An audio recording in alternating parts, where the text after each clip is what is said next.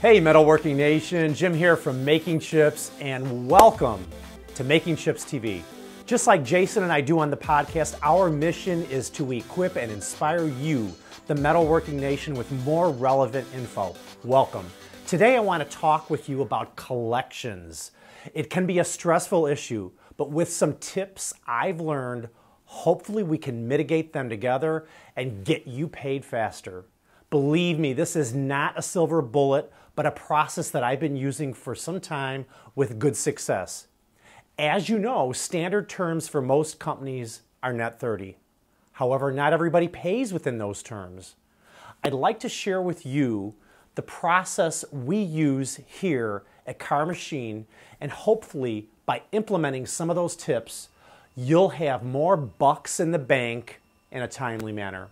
First off, before we start evaluating and working with the customer, we pull a Dun & Bradstreet report as a benchmark of the customer's overall credit. Once we establish a credit amount, we do send a formal letter that says, you've been approved for X amount of dollars. Once they are invoiced, my office manager and I review the accounts receivable once a week and discuss payment trends. Our discussions start when the invoices are at 45 days. From that point on, we are touching the customer through calls, voicemail, and email once a week using simple dialogue like, we are just checking in to see how these invoices are looking and when they'll be paid. Once they're at 60 days, we turn up the heat. My dad used to say, a red light starts to flash.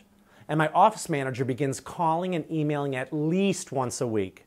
If the customer says they're struggling with cash flow, I immediately offer them to pay with a credit card. I know there is an approximate 3% fee you pay, but getting paid here is the objective. And then the labor time involved in following up just goes right away. It's good to use a two-step process of communicating. Leave a voicemail, send an email. It is critical to have good communication within your own company and have a proactive plan on what you're going to do. One very important element is to remain calm and professional.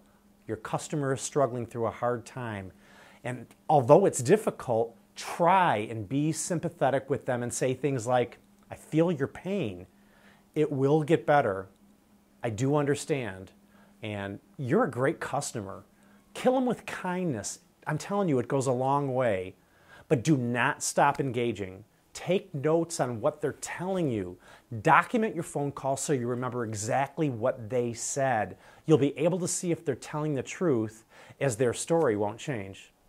I can't tell you what your threshold is for holding out, but I do know that if you have a consistent process, tenacity, and are polite and professional, that you should eventually get paid. Good luck.